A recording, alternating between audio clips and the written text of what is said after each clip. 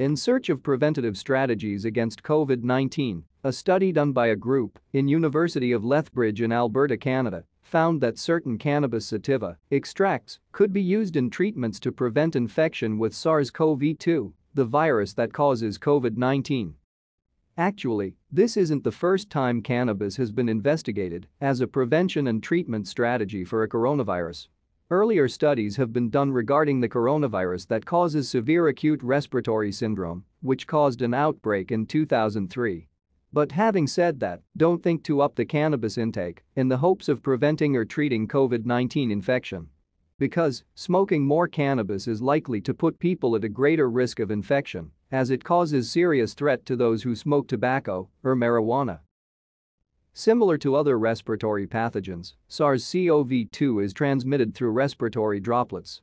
SARS-CoV-2 was first isolated from human airway epithelial cells. It uses receptor-mediated entry into the human host via angiotensin-converting enzyme 2 that is expressed in lung tissue, as well as oral and nasal mucosa, kidney, and the gastrointestinal tract.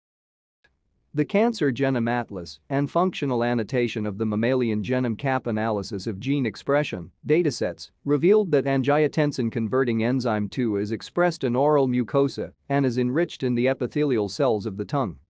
Hence, angiotensin-converting enzyme 2 expression in oral, lung, and intestinal epithelia may constitute important routes of SARS-CoV-2 entry into hosts.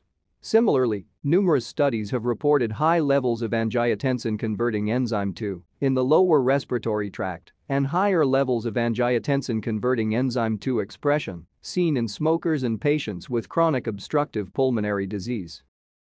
Angiotensin-converting enzyme 2 involves in lowering the blood pressure by catalyzing angiotensin 2 to vasodylator angiotensin.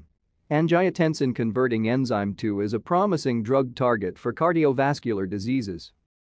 Modulation of angiotensin-converting enzyme 2 levels in these tissues may prove a plausible strategy to decrease disease susceptibility.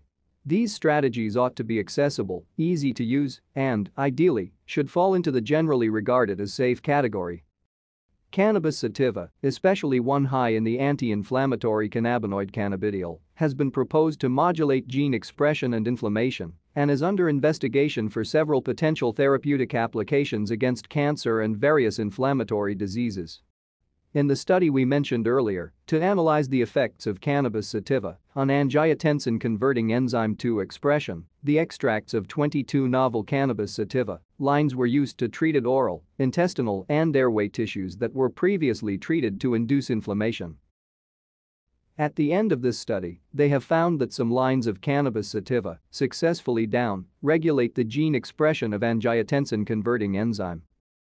Not only that, they also found that Serine Protease, which plays an important role in the SARS-CoV-2 infection by priming the viral spike proteins and allowing the SARS-CoV-2 entry into host cells, was affected by cannabis sativa. Therefore, cannabis sativa seems to have an encouraging effect on lowering the risk of COVID-19 by lowering the renin-angiotensin-converting enzyme in high-risk tissues. And it is important to keep in mind that there is a possibility to treat COVID-19 with cannabis only by treating with them and not by smoking it.